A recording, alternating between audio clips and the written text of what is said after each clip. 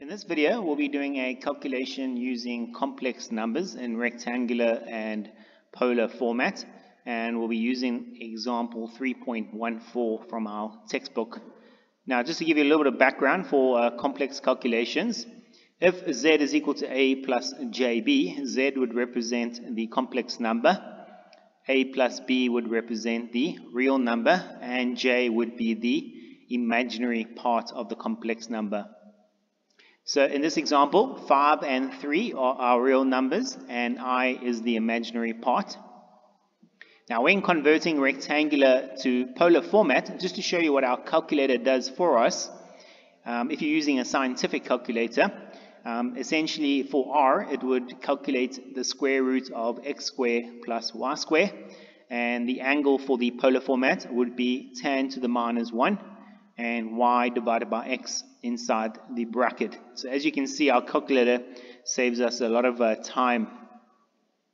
Now complex numbers are added and subtracted in rectangular form.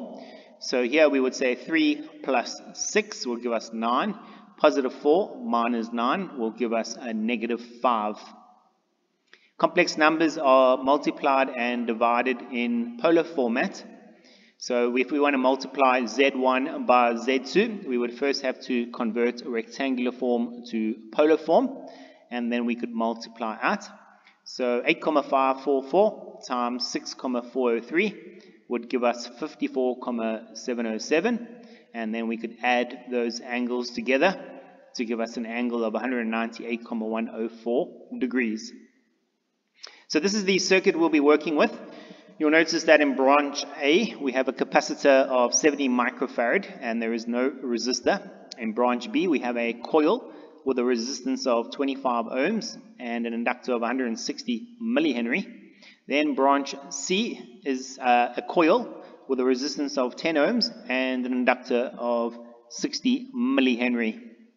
So to calculate the polar and rectangular format for branch A, we will have to calculate the capacitive reactance, and the formula for that is 1 over 2 pi fc, and to convert microfarad to farad, we multiply by 10 to the power minus 6. So we end up with a capacitive reactance of 42,441 ohms. Now just to show you our calculator to convert rectangular form to polar form, you first push shift polar, and there's no resistance, so the first value is 0, then shift comma, and then we can type in the capacitive reactance, which is always going to be negative, so that's going to be comma minus 42,441, and that will give us our polar format. For branch B, we have a coil with an inductor, and to calculate inductive reactance, which is always positive, it is 2 times pi times the frequency times the inductor, and we end up with an inductive reactance of 50,265 ohms.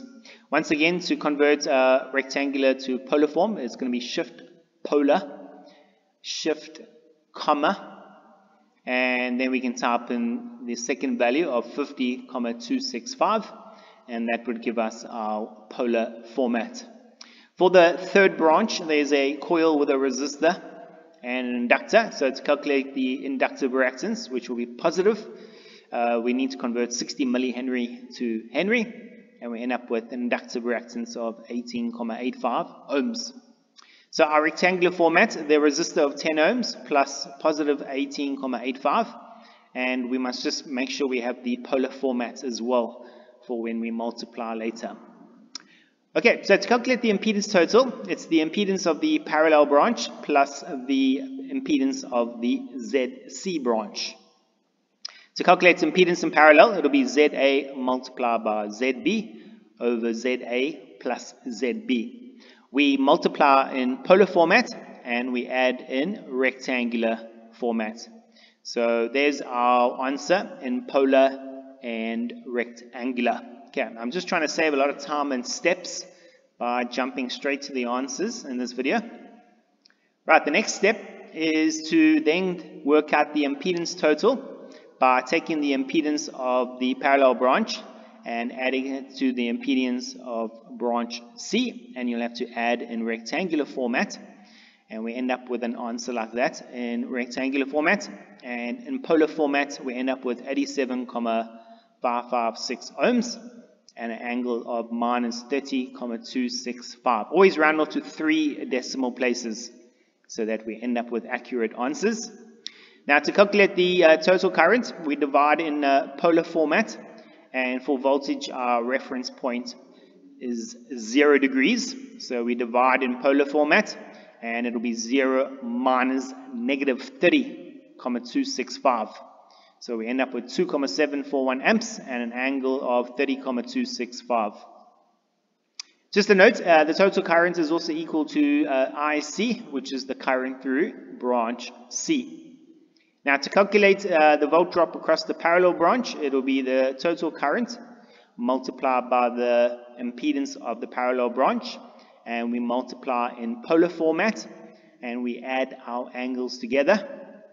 So the voltage for the parallel branch is 249,386 volts.